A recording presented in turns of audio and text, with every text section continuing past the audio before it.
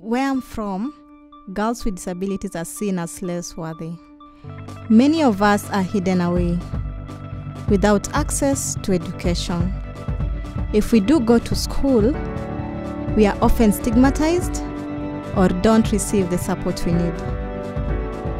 In school, I had to hide my disability to take STEM classes, and I went on to get a bachelor's and a master's degree.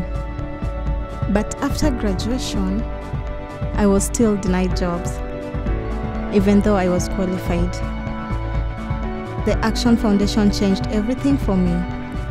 The program empowers girls with disabilities, and they hired me to work as a mentor. We help to teach students with disabilities about science, technology, and math, like how to build robots. The Action Foundation sees me for who I am. They see that I am exceptional, and so are the young women I work with every day. Together, we are working to change the narrative around girls with disabilities, because we all deserve the opportunity to reach our full potential.